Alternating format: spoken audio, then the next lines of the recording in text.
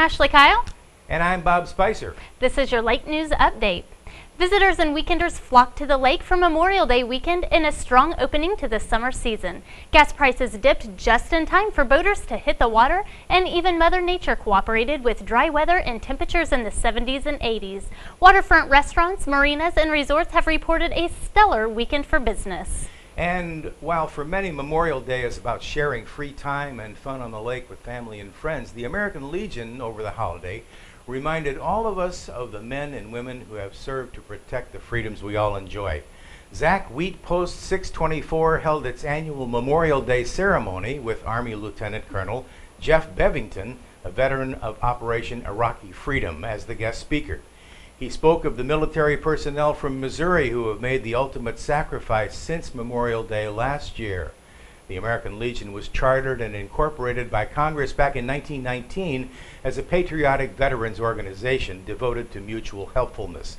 It's the nation's largest veterans service organization committed to mentoring youth and sponsoring of wholesome programs, advocating patriotism and honor, promoting strong national security, and continued devotion to service members and veterans. The Zach Wheat Post in Sunrise Beach was chartered back in '72.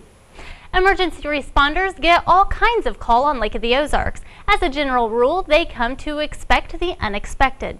But when the call came in Saturday morning to float a John Deere tractor, it was a first. A Sunrise Beach resident was moving landscaping rock and dumping it near a seawall with a rental Deere utility tractor. Apparently, the tractor slid down the ramp over the seawall and into the lake, with the operator still aboard. Fortunately, when the tractor rolled onto its side, a safety bar prevented it from turning upside down, and the man was able to escape mostly unscathed, with the exception of a bruised ego. And new rules for dock owners in the Osage Beach Fire Protection District could be coming soon. Docks have been subjected to extra security and scrutiny after several electrocutions on the lake last year. Currently, docks must be inspected by the fire district if the dock has been newly constructed, remodeled, or relocated. The district is now considering a requirement that a dock be inspected before it can be bought or sold. A meeting to hear public comment about this idea has been scheduled for June 18th at 4 p.m. at the Osage Beach Fire Protection District headquarters. The Morgan County Sheriff's Department is cracking down on drunk driving. This week, the sheriff will set up a checkpoint in the county from 5 p.m. to 3 a.m. The checkpoint will be clearly marked, the sheriff's office reported, and vehicles will be selected to move through the check lanes. The department said that it will also be looking for unlicensed drivers at the checkpoint, saying these drivers are typically more likely to cause a fatal crash. The village of Sunrise Beach welcomed Woods Supermarket with a grand opening and ribbon cutting last week. The grocery chain is owned by the Woods family, and 94-year-old founder Don Woods Sr. attended last week's opening at the lake. Don Woods Jr. spoke at the ceremony and thanked the many people involved in bringing the supermarket to Sunrise Beach. Scam artists have been targeting Ameren customers, according to the report by the company. The scammers are reportedly calling customers and threatening to disconnect electrical services unless a payment is made immediately. One victim claims she was even called while at work. Ameren is warning customers to keep their guard up and said no one should ever give any financial information to a person who requests it by calling, emailing, or showing up at their home. Official Ameren representatives will always have clear photo identification, the company said, and if you're still in doubt, just call the company and ask. Water gushed across Highway KK in Osage Beach last week after a contractor for Summit Natural Gas hit a main line. The water filled the bottom floor of one building with 3 inches of water, according to the owner, and Dogwood Hills Golf Course also reported some issues with water flowing onto the course. A Summit representative said the contractor is responsible for the damages that were caused. Last week, after 2 months of competition, the Queen of Sing Your Heart Out was crowned. Kalia Dyer won a Caribbean cruise for 2 by singing her way through incredible local voices in the finals at Captain Ron's Bar and Grill. Sing Your Heart Out is sponsored by Polylift, 1019 The Wave, and Captain Ron's. On the east side, the chance for fame and fortune brought locals to bootleggers last week for the Lake Idol competition. The contest has been running every Thursday since March, and there are only 2 weeks left. Winners receive $7,000, and the grand prize is a private audition for the TV show America's Got Talent. Wet Steps paired a famous blues artist with wonderful cause for their summer kickoff party on Monday at Backwater Jack's.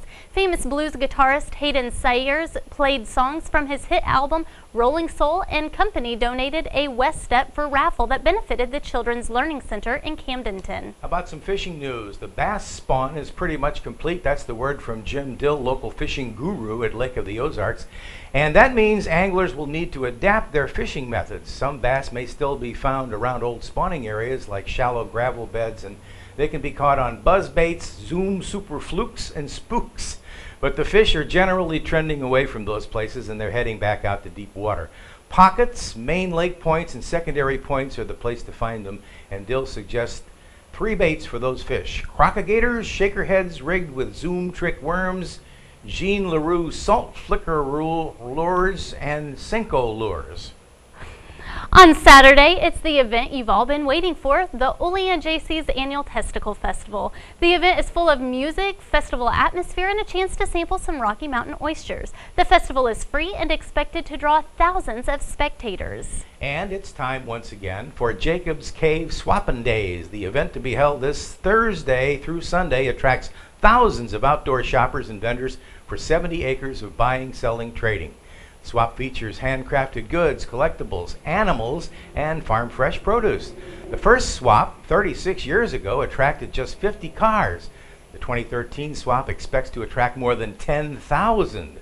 Swappin' Days is held in spring, summer, and fall at the Jacobs Cave Meadowlands between Versailles and Gravois Mills. Also Saturday, the City of Laurie will hold the 3rd annual Laurie Gun and Knife Show. The show offers enthusiasts the opportunity to buy, sell, and trade at the Laurie Terrace Mall off Main Street. The event begins at 8 o'clock a.m. On the water, the Ozark Yacht Club will host the Kids Harbor Charity Regatta. Sailors will race through the early morning and afternoon, followed by a reception with dinner, raffles, and a trophy presentation. Kids Harbor is a child advocacy center serving Lake of the Ozarks, Fort Leonard Wood, and surrounding areas. The agency assists victims of child abuse and their non-offending family members as they make their way through the difficult and often frightening process of a child abuse investigation. The Sunrise Beach Little Theater will be presenting the drama comedy play The Hallelujah Girls by Jesse Jones, Nicholas Hope, and Jamie Wooten as a dinner theater production May 30th through June 1st at the Sunrise Beach Community Center. The Hallelujah Girls, directed by Cheryl Glaw, is a comedy about 5 feisty females of Eden Falls, Georgia, who try to turn an abandoned church into a day spa called Spotty Da. Admission includes a 4-course dinner prepared and served by Sunrise Beach Little Theater volunteers. Doors open at 5 o'clock p.m. and dinner will be served at 6 o'clock. The play will begin at 7 p.m. Omega Coffee Shops, turning 10 years old, and owner Kenny Piran has scheduled a jam session to celebrate. The session scheduled for 10 a.m. Saturday, June 1st at the coffee shop. Public's invited to come and celebrate. The Smashin' Skeeters will perform live music, and an open invitation is extended to any musician who wants to bring their instruments and jam as well. Kenny Piran is a talented barista and professional coffee roaster who's been in the coffee business locally since 1997. Omega Coffee is located on Main Street in Laurie. Also on Saturday, Lake Area Master Gardeners will host the 7th annual Garden Walk. The tour features a wide variety of plantings and outdoor living areas. Local artists from the Ozark Brush and Palette will be painting in the gardens during the event. It all begins at 9 a.m. at Wilmore Lodge in Lake Ozark. On Sunday, the Lake area will bid farewell to local musician Bob Johnson. He'll perform beginning at 3 p.m. Johnson's been the music director and organist at St. George Episcopal Church and has directed and produced music at the many musical productions in Camdenton High School, Lake Area Art Council events, and Lake Area Performing Arts Guild. Johnson and his wife are moving from the lake to Springfield. For tickets to the farewell performance, visit the Lake Area Arts Council, local First National Banks, Central Banks, or the Camdenton Community Christian Church.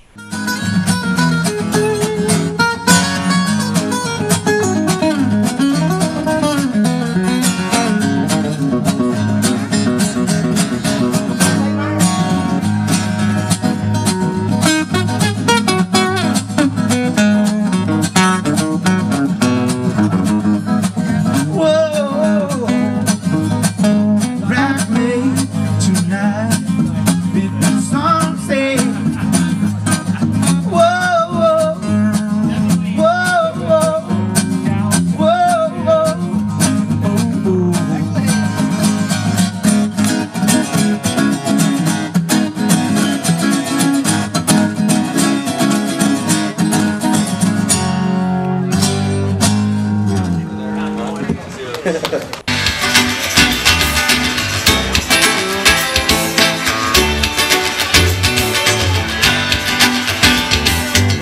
pulled in Nashville, Tennessee.